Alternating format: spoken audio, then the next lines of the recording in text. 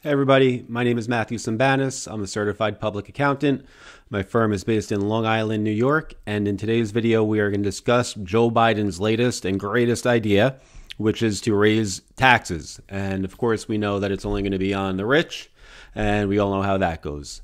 But before we dive into the article that I was reading it from, which has been, he was made it publicly available, I'd also like to comment on a few other points.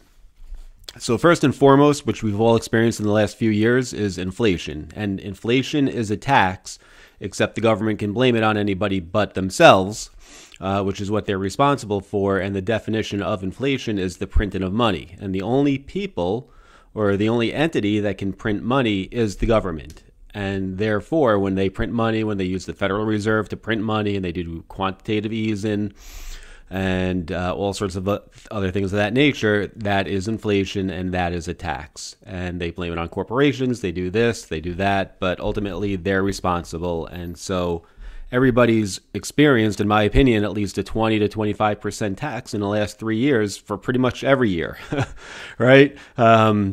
So that's part one. Part two is, right now, if you watch the news, they all say Bidenomics is a boom, right? Everything is booming. And if this is a boom, imagine what a bust is going to look like. I mean, how incredibly bad is it going to be? It's scary to even ponder that, except I am, because we have to be realists, and that's what we do. So, of course, he claims that people earning less than $400,000 are not going to be affected. My question is that for single people or is that for joint people, right? If you have two people earning $200,000 each, that's $400,000. So is it married filing couples or is it, just individuals making $400,000 or more? But it doesn't matter because there's not enough money there. They can only take, so much money. You can only bleed a stone for so much. And when you're earning a good amount of money, there are ways, especially if you're self-employed or if you have your own business, to legally avoid paying taxes. And, the other part is if you're a big shareholder in a company. So, for example, Amazon, Jeff Bezos, I'm sure what he's done, Elon Musk, all these wealthy billionaires, and I'm sure all these wealthy multi-millionaires, let's say they own whatever, $200 billion worth of Amazon stock. All they have to do is go to the bank and say, hey, I need a $20 billion loan and I'll pay it back over 20 years. And you can use my $200 billion of Amazon stock as collateral and you're going to get paid back. And what's a loan? A loan is not taxable, right? So that's just one super easy way for the rich not to pay taxes. Just go get a loan and pay it back over 20 years. It's absurd. So anyway, some of his ideas are to raise corporate tax rates, raise foreign corporate tax rates, meaning when Microsoft sets up a corporation in Ireland, the minimum tax is about 10%. They want to raise that to 21%. In some instances, they're not subject to tax at all, which again, if you're a corporation, why would you want to give the government money, right? What do they do with that money? Well, A, if you're a multi-billionaire elitist, do you want your money going to welfare? No, of course you don't. Do you want your money going to the Ukraine? Probably not. So do you want to be paying Nancy Pelosi's $200,000-$300,000 a year salary and, retirement plan? No, you probably don't. Why would you? And listen, even if you're earning $50,000 a year, do you want your taxes paying for that? No, you don't. So are taxes good? No, in my opinion. Do they serve a necessity? Yes. Do we need to have such a huge government like we do? Definitely not. He also wants to raise long-term capital gain rates to the ordinary rate. That'll never happen. All of his billionaire friends on Wall Street will never allow it. They bribe him way too much. They bribe the left and the right, by the way. So whether it's Democrats or Republicans, are all just as guilty as keeping the fat cats on Wall Street's fat and wealthy. And then he wants to raise the income tax rate on high earners or raise the FICA limit, which they've done substantially in the last few years. So this is how you extort people. And ultimately, in the beginning, when we first had World War II, that's when they enacted the payroll tax, and it was started out, as a very nominal amount. It was only supposed to be on the rich, and then people felt that they had patriotic duties, And so the government started doing it to the payroll and on, and it built up. And, now everybody pays a ton of taxes. How about we get into some solutions? How about the government uses some common sense? Instead of raising rates, what else can the government do? They can cut the government, right? They can cut foreign spending, stop sending money to the Ukraine. Not that I'm a proponent for it or not that I'm against it. I'm just making a flat out statement.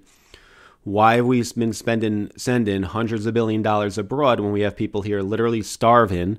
We have people taking out 2-3 jobs, taking out 2-3 credit cards that they're maxing out because they can't afford their own bills, and the government's just taxing everybody to death. It's wrong. And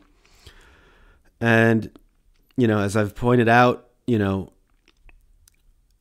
can also cut government jobs, cut government programs. Unfortunately, they're going to need to get cut. Social Security is going to be broke. They're saying in 2034. Government tends to underestimate everything. So if they're saying 2034, I'd probably say 2030.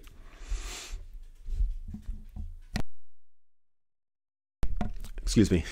Sorry about that. So anyway, as the article goes on, and I apologize, normally I'm a little more on a positive note, but this is just depressing to me. It's absolutely psychotic. But if you do like economics, finance, making money, investments, the stock market, gold, silver, high-tech stocks, please like, comment, subscribe, and share. All right, so Biden is set to raise taxes to help fund Social Security benefits as the president desperately tries to make up ground in polling against Trump ahead of the general election. So I don't want to get into politics. If you do, please leave some comments below. I would greatly appreciate it. If you feel I'm missing anything, I would greatly appreciate it. But the bottom line is, how is raising taxes during a standoff against your opponent going to benefit you? Well, I guess the middle class will feel that you're more for them if you're saying you're going to go after the rich. Except we know you're not, and even if you do, again, they're going to avoid it, or they're going to stop working, or they're going to just raise rates, right? When you own a business, when you're a Walmart and the government raises your taxes, what do? You pass it along to the customer. And so you still end up paying more in taxes, but you still end up making more, which we've seen substantially since COVID hit. The government did nothing but print money. And, pretty much the rich get richer. There's no other way around it. So some other ideas that he has is capping some prescription drugs and eliminating hidden junk fees. So again, if the FDA wasn't so absurd, which is a government entity, and didn't have such high entry costs into making drugs, they wouldn't be so expensive. And eliminating hidden junk fees, then okay, fine, eliminate junk fees, but then there's just going to be a flat out fee anyway that you're going to pay. So anyway, President Joe Biden's camp is examining strategies to make up for lost ground in the upcoming presidential election. Raising taxes on the wealthy to bolster Social Security is on the table. Again, he's not even going to do that. He's not going to raise it. He's had 3 years now to raise taxes, and he hasn't done so.